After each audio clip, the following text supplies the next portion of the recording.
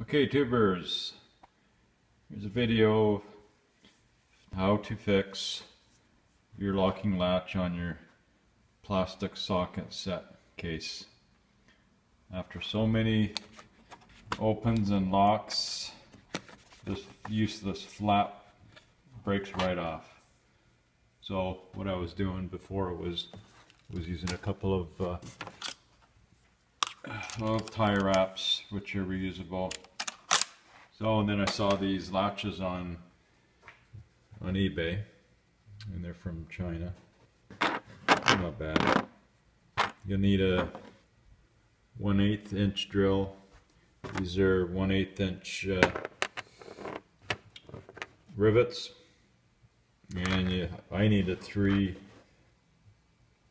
rivet washers because the bottom of the latch was uneven. So I just wanted it a little more level. And I don't have any samples of, I believe it was a 1/4 inch rivet lengths. You need the 1/2 inch for if you've got an area where you have to build it up and use washers. So anyways, this plastic case here is hollow behind here, so you don't need long rivets. Like I said, I believe these two were 1/4 inch, and then the bottom ones were 1/2 inch.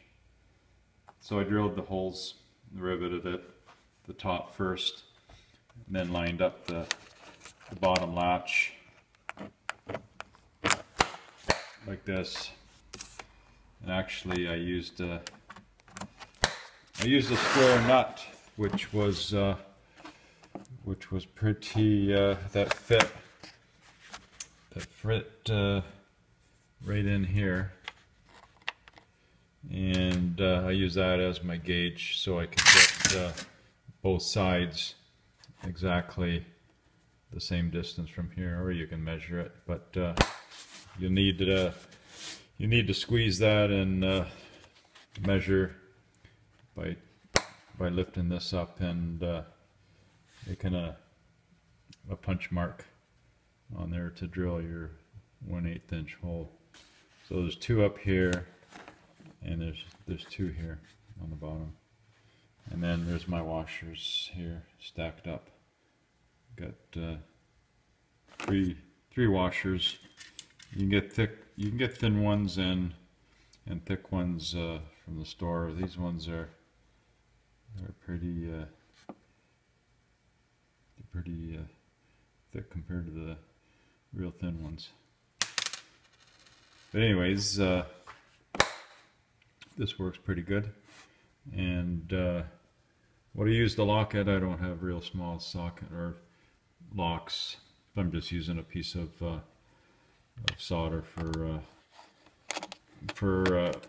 plumbing. Use that for both sides, but it works. It's better than it probably was. So,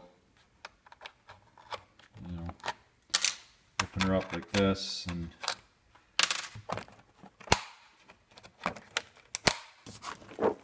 there you go. So, and there you have it. Thanks for looking.